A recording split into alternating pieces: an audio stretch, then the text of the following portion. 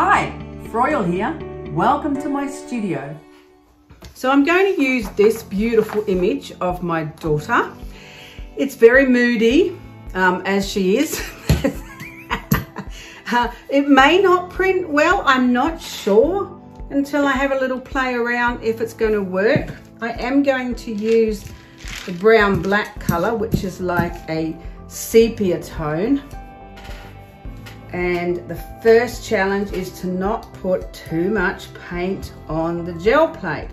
But you've got to have enough to make a nice print. Yeah, I know, yeah, it's tricky.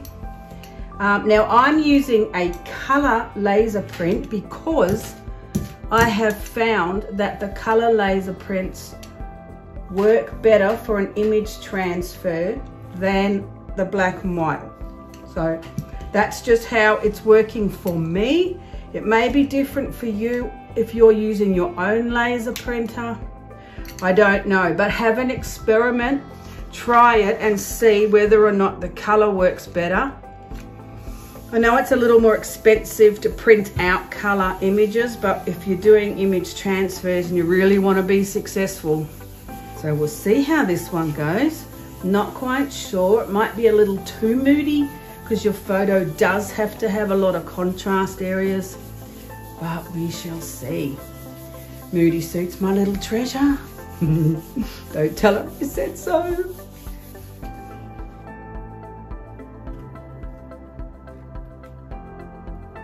Righto, so she has transferred absolutely beautiful. Actually, she's transferred better than I expected, so that's very nice.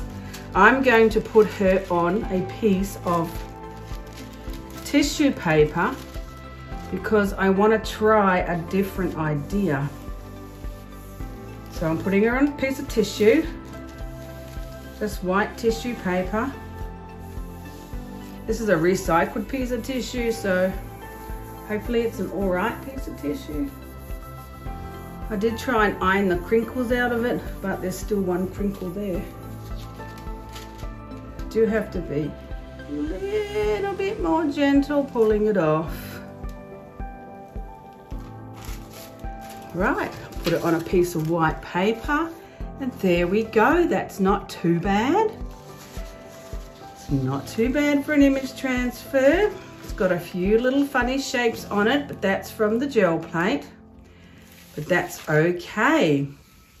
What's fun about putting it on the tissue is you can then add it to all sorts of other papers and those elements will come through. So that can be really fun. All right, pretty nice. What I love about this creative medium is that every monoprint, every image transfer application is completely unique and individual work of art. I can't repeat these prints even if I tried because it depends on how much paint you use, how long you leave it on the gel plate, the temperature of the day, how much pressure or the application. It creates all these variables to make that beautiful monoprint. So when you approach a project using image transfer application, make sure you print out 4 or 5 color laser prints. I get them done from my office stationery. It's a 5-minute walk away. It's really easy. And you then have a few that you can try different applications. You can use different colors, different textures, different backgrounds. Also, even if you used exactly the same approach with each color copy, it will come out different in the print. So with this particular photo of my daughter, I've printed out a few image transfers. Each one is different, fascinating and absolutely beautiful. With this one here, obviously I had too much paint on the gel plate because it's a lot more smudged in the print. This one turned out quite defined in the details. I'm loving that. And this one here is my absolute favorite. Well, that's pretty nice and dramatic. Very moody.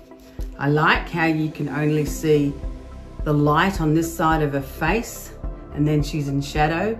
It would make a really interesting painting or collage. Yeah, that's a pretty nice print. Pretty happy with that. And on the tissue, it means that I can put it into layers on a collage and it could be really effective. So what you can do now that you have the image transfer is basically anything. You can add collage to your beautiful mono prints to create them into a finished artwork, or you can add paint. You really can do so much with this beautiful mono printing technique. Here, I've taken one of these image transfers, I adhered it to a canvas with matte medium, and then I've applied layers of acrylic paint. Also with this one, I've added some powdered pigment. Now I didn't document or film the next section because I really didn't know if it was going to work. This is highly experimental. I absolutely love this process. But you know when you're just in the role of creativity, you don't know if it's going to work, it might not. So, you know, I didn't actually push play on the record. But next time, I will. Absolutely, I promise. Anyway, this is the end result of my beautiful portrait painting of my daughter. I love this one the best. Absolutely love it. I love the way it's so moody. I love the color. So I've used a sepia paint, which is a Atelier brown black is what I've used on this one. And I've used that for the image transfer. I then laid that on the canvas, adhered it with matte medium, and I then painted that same paint around it. Of course, I did get a little experimental after that. I put some stencils on it, looked beautiful in bronze.